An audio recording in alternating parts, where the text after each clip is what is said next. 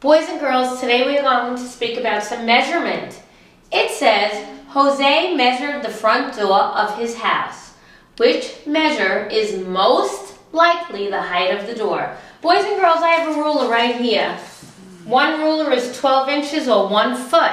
So if I were to measure 1 foot, 2 feet, 3 feet, we could kind of imagine that 8 feet would most likely be the height of the door. But let's just check it to make sure. 8 yards. We know that each yard has 3 of these feet.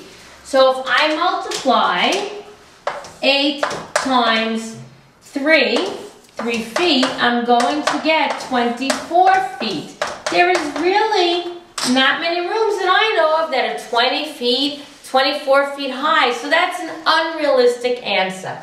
The next one says inches. Boys and girls, this is a ruler. It has 12 inches. If we look here, this is 8 inches. Do you think a door could be 8 inches? Maybe for a mouse, but much too small for a person.